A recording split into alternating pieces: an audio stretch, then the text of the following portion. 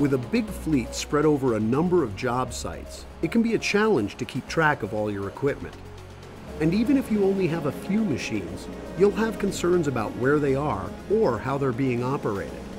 In this demo, you'll see how the new product link makes it easy to set up virtual site boundaries, sometimes called geofences, and learn how you can use product link alerts to notify you when any of your machines leave their designated work areas. Let's get started.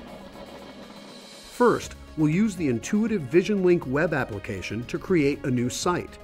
We can quickly locate the site we're interested in by using the Maps function. With the hybrid view, we can easily see our whole job site. We can quickly define the site boundaries by clicking on the map to create a complex outline.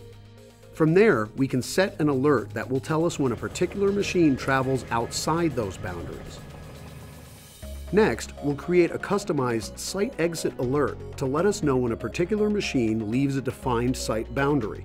But what if our machine has to leave the site routinely during its normal workday? We don't need that information, so we can set the alert hours for nights and weekends only.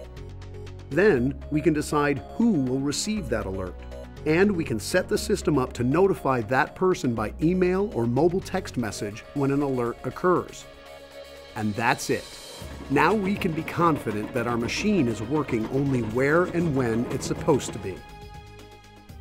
Easy site boundary setup and customized alerts are just two of the many features of the new CAT product link that make it easy to track where, when, and how your fleet is performing. That's why it pays to know the new CAT product link.